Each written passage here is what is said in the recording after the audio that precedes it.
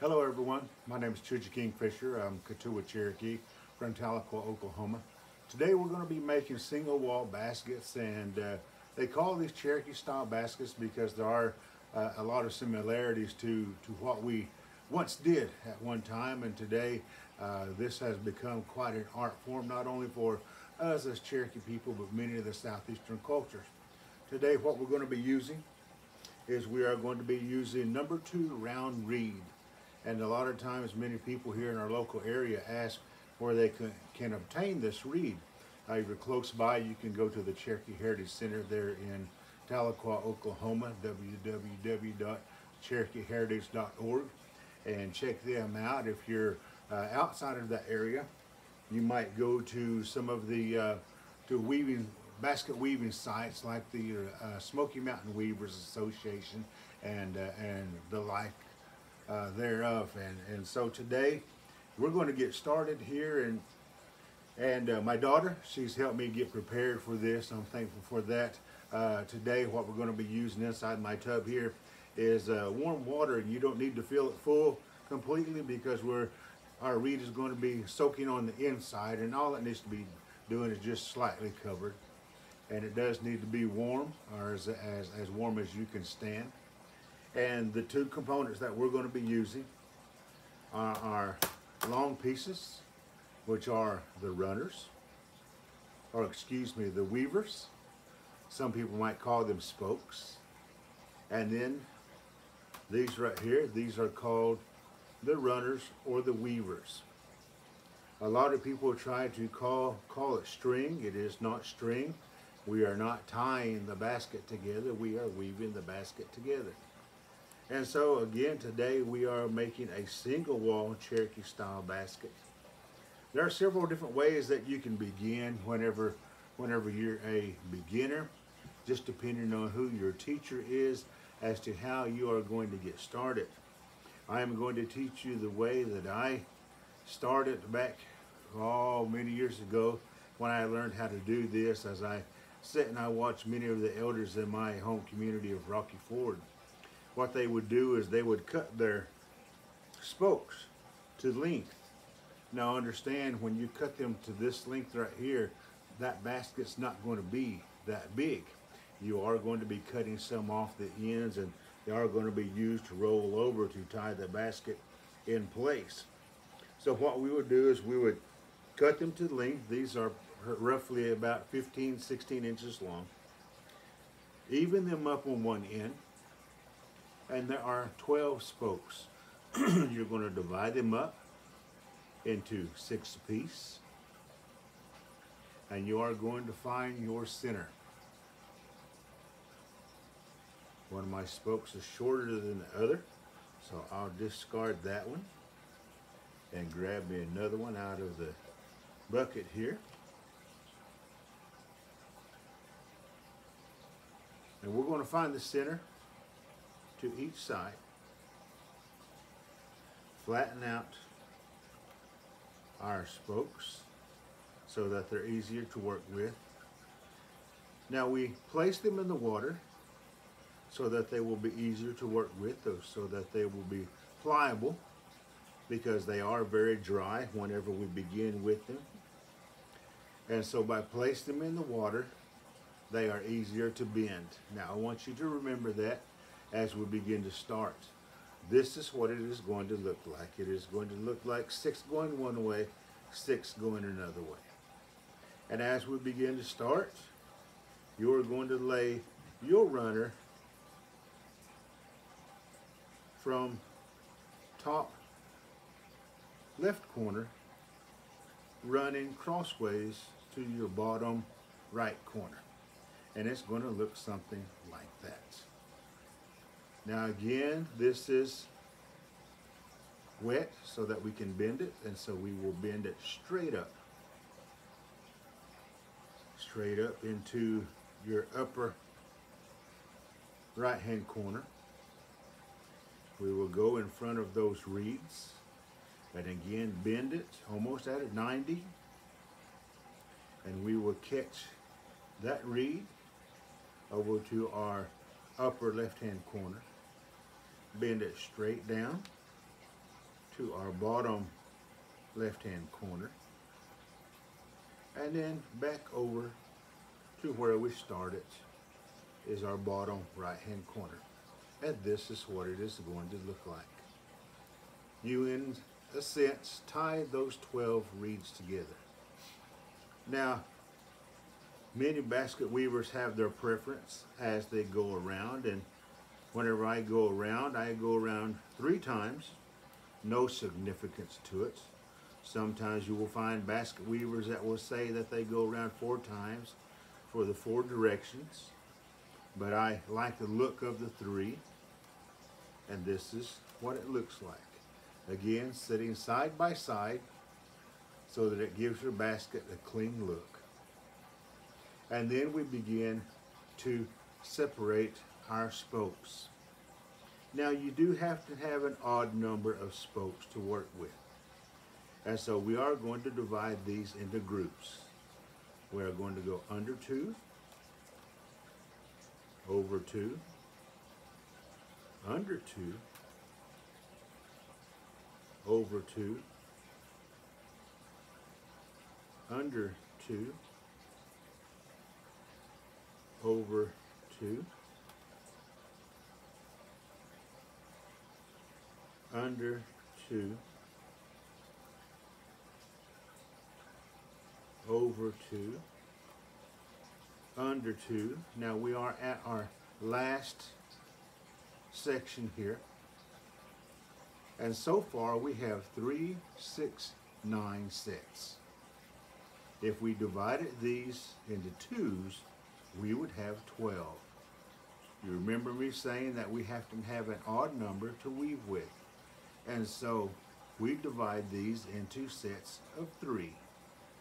My last move was under 2, so I will go over 3 and under 3, and I come back to where I began, which was under 2. This time around, because we do have odd sections, I am over those 2. Now, if you notice, as I move through, I am separating these sections. Now, I want you to remember that these are sets. They are no longer individual pieces. And so we have 12 sets, or excuse me, 11 sets. Just because 2 sets have 3 in them does not matter. If it matters so much, you can cut 2 of those out, 1 on each side, so that way you can have 2 all the way around. But you continue weaving over and under, over and under. Now, every time you come around, you should be opposite of what you were before. So here, I'm getting ready to go under. If you will notice, the move I made before was over. If you will also notice that my fingers are very close to my working area. My basket is turned away from my face so that the spokes do not hinder me, do not get in my way. And I am turning the basket and not moving my hands away from in front of me. Now, oftentimes I get weavers, they get frustrated, and they will try to weave like this. You cannot weave a basket like that. That creates space like that, and a good basket does not have space.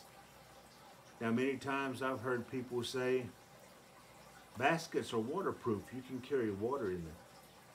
Well, some baskets are woven so tight that you can carry water short distances, but eventually it will run through. Most baskets that I've seen that have carried water have something placed on the inside, whether it would be clay, mud, or even an animal hide, a skin, woven or sewn on the inside to help the water from leaking out. And so baskets are not waterproof, or at least our style baskets are not waterproof. As we begin weaving and you begin moving away from the very center, it does get a little easier. You can go a little quicker, a little faster, but again, each and every time that I work with my basket, if you will notice, I make sure that it is sitting on top of the one below it. What I am doing is I am closing those gaps. A good clean basket will have no gaps in it. Now, normally whenever I am teaching a class, I ask the weavers to make their basket, the bottom of the basket, as big as the palm of their hand. Because we are shooting a video for this, and because time may be of essence here, I am going to start working my basket. Now, normally, there are many weavers, especially first-time weavers, that will begin to see their baskets curve. Many times I can tell when a person is uptight or anxious about something because their basket comes up almost immediately. I can tell when someone is relaxed and enjoying themselves and paying attention because of the way their basket looks. Sometimes a person's basket is so relaxed that it will stay flat, and you have to force your basket to come up. This is what we do. As we go behind each set, we begin to push it up. We manipulate that basket just a little bit, and I always tell people, so you have to tell the basket what to do. You cannot let the basket tell you what to do. Many times when I see people frustrated, that's exactly what they've done, is they have allowed the basket to take control. Now, as we move up and as I weave this basket, you will notice that the reeds are slowly starting to come up. Now, whenever we are making our basket, because this is a single wall, all of our splices should be on the inside of our basket. Whenever someone picks up our basket, they will normally look on the outside first, and so that will be the basket's first impression. Whenever you run out of your weaver, many times this is the way that we keep them wet, is by rolling them up and place them in the water. We will unroll a weaver. We will place it there on the top of the weaver that we just finished, and then we will continue weaving our basket. Now, you will have to hold that piece down until you come around and over it. And when you come over it, it will hold itself down. Now, because we were in the process of turning our basket upward, there is going to be that one lazy ring, but that will work into the basket. Slowly, everything is moving up. Now, I do use my leg quite a bit, and so I do have my towel here with me to help keep everything nice and dry.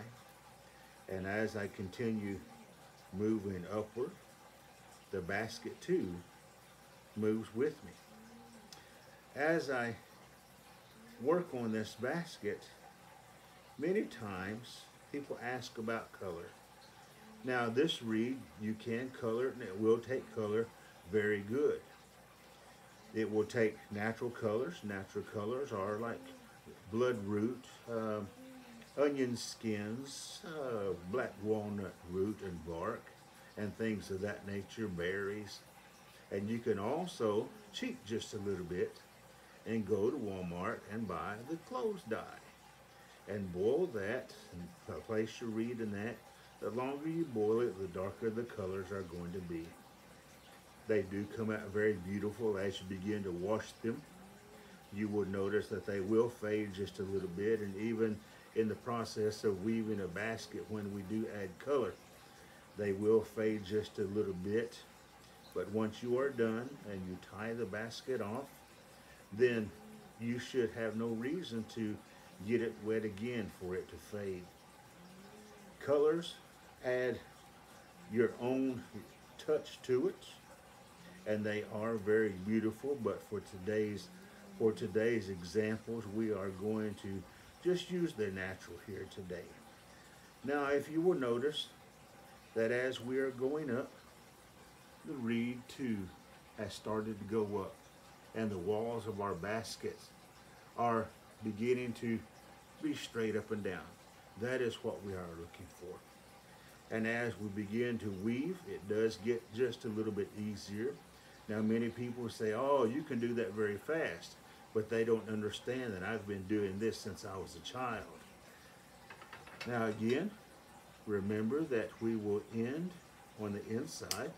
So I'm going to trim that up just a little bit, tuck that one on the inside, and get me another runner or a weaver. Again, remember, this is not a string. We are not tying this basket together, but we are weaving a basket. Place it there where you end it and keep going. Now it does get a little bit easier. As you noticed, I didn't have to hold that piece down because there is no tension on it as we are on the side of the basket now. Now, you can make different shapes with this as you continue to work. You can continue to push this in just a little bit and the basket itself will begin to come in. I'm not looking for that part of it, at least not in this example here today. But what I will do is normally when I get to a certain point and I can see exactly how tall that basket is going to be, I will take my scissors and I will cut off the excess.